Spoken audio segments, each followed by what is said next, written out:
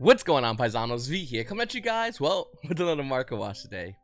You know, I feel like the game is, for the most part, stale right now, competitive-wise. I mean, we know what's the best decks, we know what's the decks underneath that, and then we know the rest of the decks underneath that as well. And I really feel like, hopefully soon, we'll have some new cards coming into the game that's going to really change things up. And I think that's going to be happening. Of course, we have the reprints coming out of the gold set, as well as the new set coming out soon that's gonna have a lot of new cards that we can use. And then hopefully after that we're gonna get a ban list on time, hopefully, and then we're gonna really see things change. And I think that's gonna be really interesting. And in this video we're gonna talk about a bunch of cards that have a bunch of crazy value. And at the end of the video I got a special card I want to show you guys. You might know it already, you might have seen it in the thumbnail, who knows. Guys, if you're new to the channel, please make sure to hit the subscribe button, like button, and comment down below. Comment question of the day. You just got promoted to be in charge of Konami. What are you gonna do to change things up? I mean, choose one thing. If you want to hear what I'm gonna do if I was in charge of Konami to change things up for the better of the game, stay tuned to the end of this video. Guys, Gyusu the Orcus Mech Knight, coming out of Eternity Code with a $25 market price, is still roughly around $25, almost near $26, despite the fact that this card has been doing almost nothing in the meta. Don't get me wrong, there's different variants that splash Gyusu in, but for the most part, the card is just useless. I remember the announcement of this card, everyone went crazy going, wow, Orcus is gonna be insane, and they hit Harbor, and there goes that. Listen, I think this card's still worth a lot of money, and I really don't know why, and I really feel like this card should be a card that's going to be a good sell for a lot of Yu-Gi-Oh players. If you're looking to get rid of this card, you might want to do it fast because, let's be honest with you, I don't think Orcus are doing anything anytime soon. And as far as Mech Knights, well, they're nice. Up next, Lightning Storm. This card coming in edition store was roughly around $115 for the longest while. Looking at the current market price, it's roughly around $95. Then you go over here and find the limited copies at around $92. In fact, if you want a first edition version, you'll look to pay almost near $96 for Lightning Storm, once again coming in edition store. And this card is amazing. I mean, it really is. And the question is, when's this card going to get a reprint? Well, hopefully maximum gold, probably not though. Hopefully, you know. A good substitute for this card will be more than likely evenly matched. Will probably be the best substitute. Even though I personally prefer Lightning Storms over evenly, if you don't have that option, evenly is still a phenomenal card to use. It's not as expensive, and you know what? Banishing your opponent's monsters face down, all your opponent's cards face down, it's good times to me. Up next, guys, we have Ignisters. Now, I every now and then like to talk about like deck cores because I feel like a lot of people just kind of forget about them. Kind of like Ignisters. Remember when the news of Ignisters covers coming out, everyone freaked out, there was so much hype, and then it did nothing. Like a lot of nothing. But it still held good value when it first came out of Initial Assault. I think these initial cards are cards you might want to pick up right now. Yes, they're doing nothing, but they're a really dirt cheap deck core. Both of the secret rares are under $2, and it's only printing. Also, if you want the field spell, it's going to run you a little bit more for Ignisters. I think it's Ignister AI Land.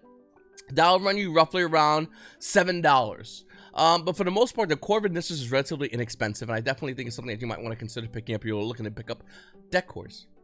Sorry if I talk too fast. I'm trying to get everything here done and compress it into a nice short-term package, but it doesn't work out all the time. Okay, Unchained. Unchained in general. Listen, they got a bunch of reprints, and if you want the reprint Unchained, I don't blame you. I actually own a reprinted Unchained deck core.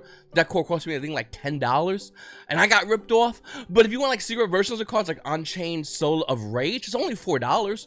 If you want the secret rare Unchained Soul of Anguish, once again, secret rare, it's $1. Unchained are relatively inexpensive, and despite the fact that the deck really hasn't done much as far as the meta, it is still a really good rogue deck to play. I actually enjoy this deck a lot, and we'll look forward to, well, depends if you want to get these Starlight Rare Rue House, which I kind of want to get them, but at the same time, it's, you know, it's $300. Higher than $200 market price. Anyway, looking at Unchained for the most part, it's relatively inexpensive. Just like Ignisters, except it sees a little bit more play than Ignisters. That's basically what it is. Then we have Egyptian God Slime. Coming in at the Legendary Duelist Raging Ra, $22 market price. The card's roughly around $20 to $21. For Egyptian God Slime, this card does nothing. But it shows a picture of Obelisk, so collectors go ahead and run and grab it. What? Hard printing, you say? Maybe. Maybe it's hard to get, but collectors don't care. They want it for their collection, they're gonna get it. That's probably why this card maintains any kind of value. What I don't understand, though, is how is Code Radiator coming out of Fist of the Gadget still worth anything? The card's holding an $8 market price, and it's almost near $8 on the market. I mean, lightly played first edition versions are roughly around $7, and then it quickly starts going up to near $8 for Code Radiator. Seriously, what does this card do? I'm not going to read it. Just tell me, is it going to be good in the future, chat? YGOPaisanos, everyone in the comments just down below. I don't know who to ask. I have zero idea. Facebook, Twitter. So hit me up on my beeper. Like, let me know, why is this a good card? I don't understand it. This card should not be valued as high as it currently is. And if anyone's holding this card, no, seriously, why are you holding this? Like, sell it.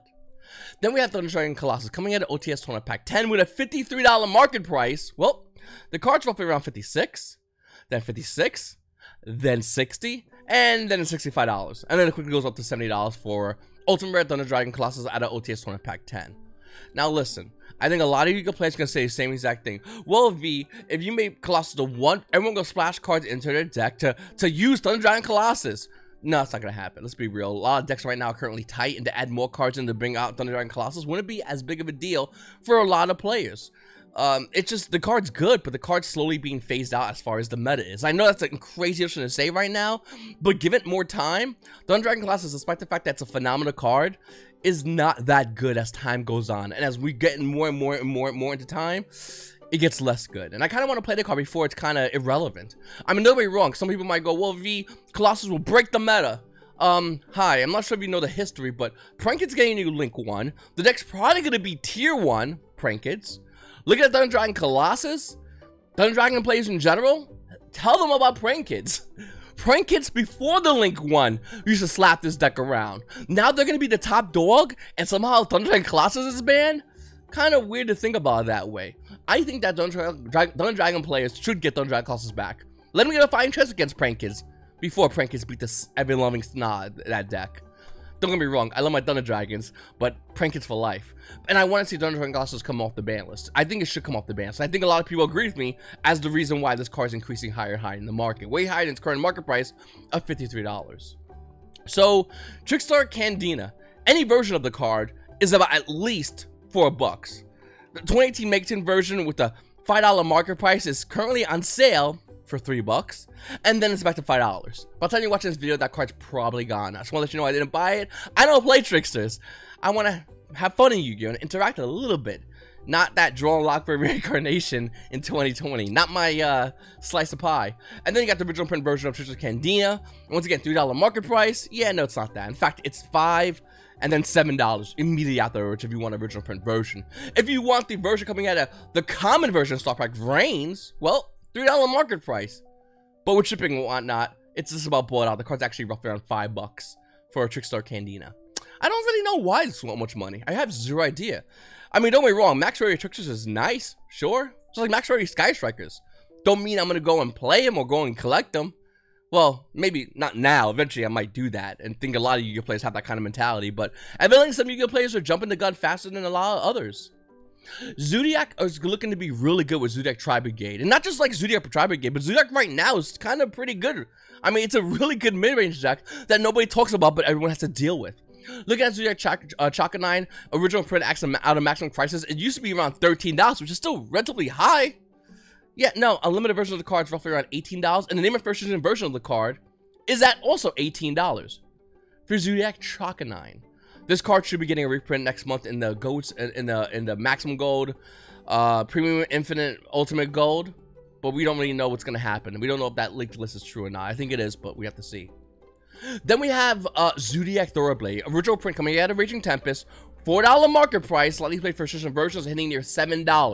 $7 for Zodiac Thoroughblade. I'm not even gonna look at Whiptail. That price is insane. Then of course you got the Ulti Tankies. No, let's go check out Ulti Tankies in a second. By the way, if you're looking at the 2017 Megatons Mega Pack Zodiac Thoroughblade with almost a $6 market price, it's almost bought out as well. Okay, so we're gonna go over here and look at the Tankies because if everyone's going to be going crazy for Zodiacs, obviously the money card's going to be Tankies and Whiptails. That's basically what it's going to be. Look at an Ultimate 5 Creation Tanky with an $82 market price. I don't think it held that value that long, to be honest with you. I remember it being around $120. Oh, by the way, real quickly. After this Tanky sells out at $120, which is only one listing for one, the next copy of 5 Information Tanky Ultimate Rare is $160. $160. Wow. Okay, so let's go to Zodiac. I forgot which one it was already. My memory already forgot. Okay, Whiptail. Yeah, I said Whiptail. Okay, Zodiac Whiptail at OTS Sonic Pack 5 Ultimate Rare with a $52 market price is, well, 57. In fact, it's 57, 58, 59, 60, 60, 60, 65. It's not bad in value, to be honest with you. Don't get me wrong, this card's still very expensive, and I'm with you on that. I think the minute Zodiacs die again and again and again, and hopefully this time they stay dead, Woodtail will more than likely go back down to roughly around $20. Well, hopefully, that's the hope. Realistically, since the card was originally at 20 and went up to 60, it'll probably have a new setup price, which will be in between that range. It's not going to settle back to 20. It's not going to stay at 60. It'll probably stay roughly around the $40 range if I had to take a wild guess. Don't get me wrong, Zodiac Whiptail is a great card, and I think Zodiacs are always going to see some kind of random rogue play. But with Tri-Brigades coming out, it's going to make this deck a lot more viable than what it currently is, and it's kind of currently pretty viable. I mean, it's kind of the original version of what Prank Kids coming out next month with the new Link 1 wants to be. A one card, I do a bunch of summons off this one card. The dot deck. That's basically what we're seeing here with Zodiacs, and that's basically what we're going to see with Prank Kids. Why is Subterra Behemoth Umastrix going up in value? I mean, yeah, I guess because it came out of Dark Illusions, only printing, $7 market price, and it's roughly around $8. Okay, I'm sold. I'll take 5. No, I'm joking. This card's a one of, and the fact that it's $8 is kind of hilarious to me. I have no idea why it's so much money, and yeah. Subterra players. Okay. Up next, Raid After Call. Coming out of Ring Raiders is actually worth a couple of bucks. Check your dollar binders, because this might be worth something. Raid After Call with almost an $8 market price is still roughly around $7. Now, can this card get reprinted? Of course. Should it be reprinted? Yes. Will it be reprinted? We don't know. We have zero idea. And because of that, Raid After Call is currently a $7 ultra rare out of Wing Raiders. By the way, if you want to find an old card that looks really cool, Dried Winds original print out of Clash of Rebellions, the only version, by the way, super rare, with $11 market price, well, that's roughly around $10 to almost near $11 for a super rare. Once again, that dollar binder at your locals has a lot of gems in it. You're going to go and buy cards for dollars that are worth $10, $11, and Dried Winds another one of those cards. Keep an eye out for this card. Put $1 in, get 10 bucks back. It's a pretty good deal. I keep harping on cards like Legendary Dragon and White and Legendary Magician Dark. We'll talk about that in a second. But Legendary Dragon and White with a $61 market price is roughly around $66, almost near $67. People are going, well, V, why is that? Easy, collectors.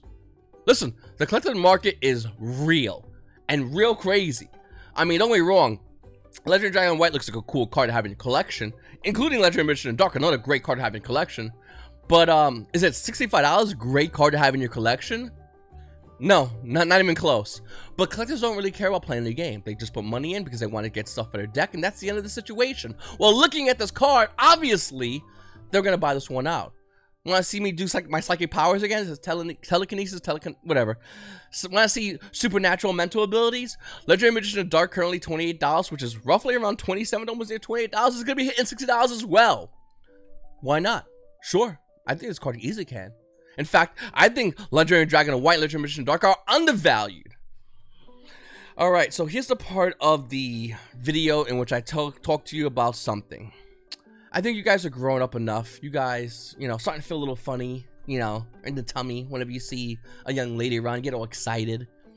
And you go, what should I do, Dad? I mean, I like Mary, but we used to play when we were kids, and now I kind of want to smell her hair, Dad. Okay, it's creepy, but sure, okay. You should probably look to getting your Max C's. Max C's is what you need to get. Listen, right now in the meta, a lot of Yu-Gi-Oh! Players are having a lot of problems with a lot of decks. I think we can all agree on that. Dragon Link is an issue, and we should not ignore for what it is. In fact, some might say Infernobles, and sure, I guess so. Maybe because I'm part team Infernoble, but whatever.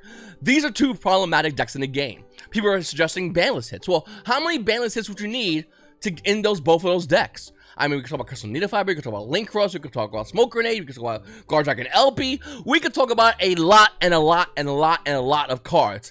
And we could just slap those in our imaginary mind on the, you know, if we were Konami, take them off the ban, put them on the ban list, and be done with it and go, there, we did it. We put like 5 cards in the ban list for 2 decks. Success! Realistically, that's not going to happen. In fact, what seems more likely and more plausible as time goes on is the fact that Max C comes to the balance. Once again, you're a Dragon Link player. Oh, I'm sorry, I'm a Dragon Link player. You're playing against me. I'm about to special summon cards. You drop Max C. I pass turn and get bodied.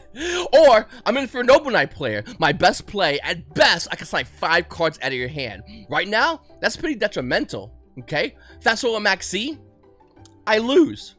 No, seriously. Play against Infernobles and let him put an ISO on board and pass turn. How badly are you going to smack that deck? Play against Dragon Links, but let him put Let him put anything on board and it's pass turn. What's the Romulus? Let him put Romulus on board and they pass turn. Could you smack him? Would you body that deck right then and there? Of course you would. No banless hits. Why? Think about it. If Dragon Link gets full combo, how many cards in your hand can you use to not only break their board but kill them the following turn? In fact, let's flip it real quickly. If you're playing against decks like, I don't know, Infernobles that try to take at least 5 cards in your hand at best, that's the most ideal situation they can do. They'll probably have no cards in their hand, but they got 5 of your cards. How many cards can Maxi get you to beat them next turn? I'm gonna guess a lot.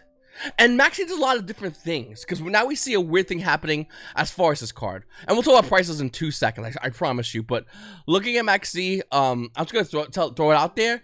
Maxi makes cards like Forbidden Droplet, $100 cards. And some of you might go, well, V, that's kind of expensive. I want to save money. I want everything to be a nickel. I know. Maybe we'll get a reprint. No, it's not going to. It just came out of Rising Deals. Are you insane? Listen, Forbidden Droplet is going to be going up in value. Of course it is. I think it's going to be a main 2, maybe even a side 1 if Maxi was to come to 3. Why would it not be? Think about it. If you play against your opponent and they take the Maxi challenge playing Dragon Links and you draw your Forbidden Droplets, how many do you need to body your opponent? That's right. You just need 1. You take your hand, which is like probably like this big, and you go Forbidden Droplet, and then you shuffle your hand like it's an index. If you're older, you know what an index is. If you're young, don't ignore what I just said. But this is the noise it makes. And then you just grab out like random cards. You start popping them bad boys in the graveyard. Your opponent has a board of monsters who have their attack effects blanked out, all because you dropped Maxi. I was talking to my buddies about this last night. They were saying, well, wait a minute, V. What if you're playing against Dragon Link and you're playing Dragon Link? Oh, I don't care about combo decks. Don't get me wrong. I love combo decks. It's really fun to play, and I enjoy them a lot.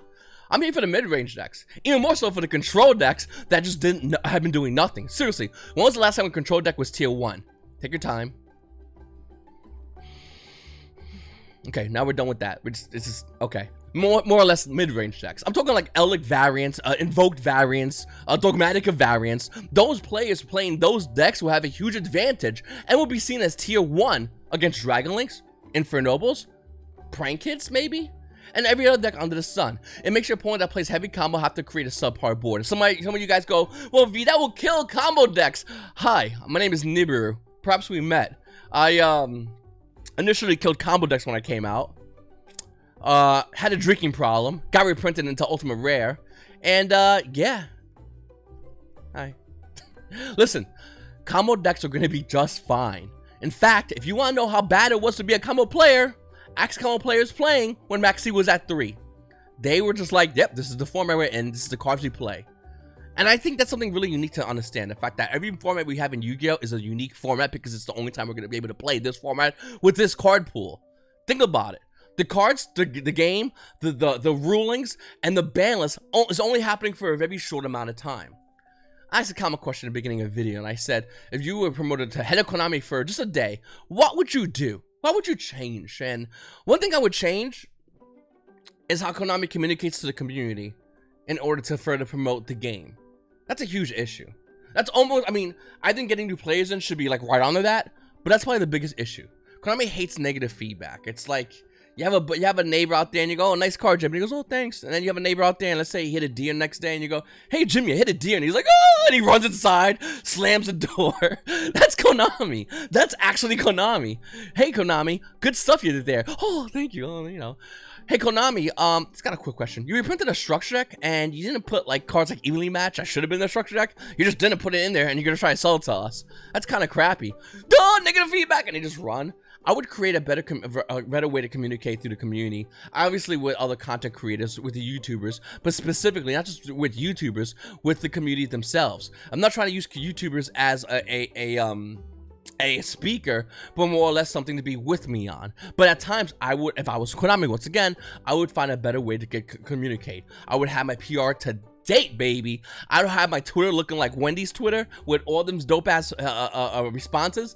I would have my Facebook set up to keep talking about product, keep talking about cards, getting players thinking, getting people brains going on, because you can promote a new card every day and talk about the card, not just like in a weird like, well, you see this card's a very interesting card. No, like show us good cards, like Forbidden Droplet. Forbidden Droplet has the potential to be a really good card in the future of the game. Have something like that. Create that conversation. Ask a question. And I don't know, if I was Konami, I would run more better events like remote duels and promote that, because that's really good.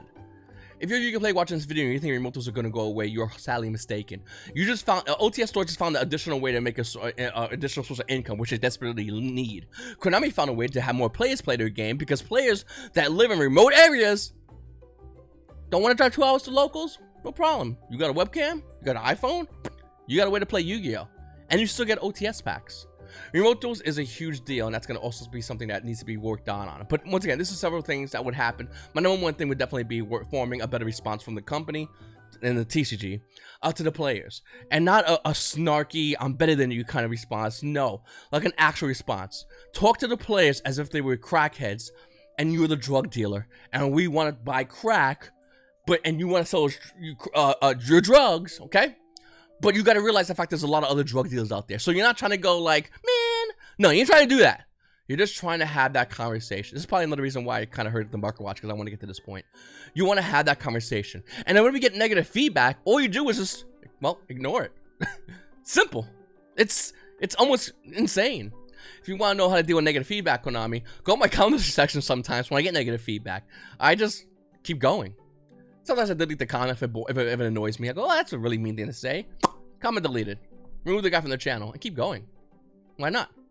Open up your chat communications when you have a live stream so that people in the TCG can actually conversate amongst each other. Negative or positive. It's something that people want to be excited about. And just get the game rolling like that. I think it's a better way to do it. That's it. Very simple. Anyway, I really appreciate you guys for my videos. Oh!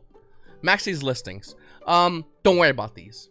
No, seriously. I mean, unless you want the max rarity, max C, ultimate rare coming out of Astral Pack 4, $367 market price. No, it's on sale. $345, and then you got a Italian for $350, and then it's $375. By the way, as this gets closer to the balance, the price will rise up higher in value. Just throwing it out there in case anyone doesn't think that's gonna happen. Max C's will at least be $500 by the time we're near a balance. So I wouldn't be surprised if it hits that number. Listen. Don't go ahead and buy the common or super rare max C's. Wait for the premium goat set to come on, see if we get a reprint. And if we don't get a reprint, see what's gonna happen between then, when the premium goat set comes out, when the spoilers comes out, and by the time we have the ban list in December, if there's any kind of reprint sets and what can be done. Because I do believe max C's should be due for a reprint. The last reprint I had was an Structure Deck Machine Reactor, which was a couple of years ago. So I'm really confident in the fact that we would see a max C reprint in the future. Anyway, I really appreciate you guys for watching my videos. Please make sure to subscribe and hit the like button. Comment down below. Let me know what you do if you were Konami. And YGOPaisano have a great day.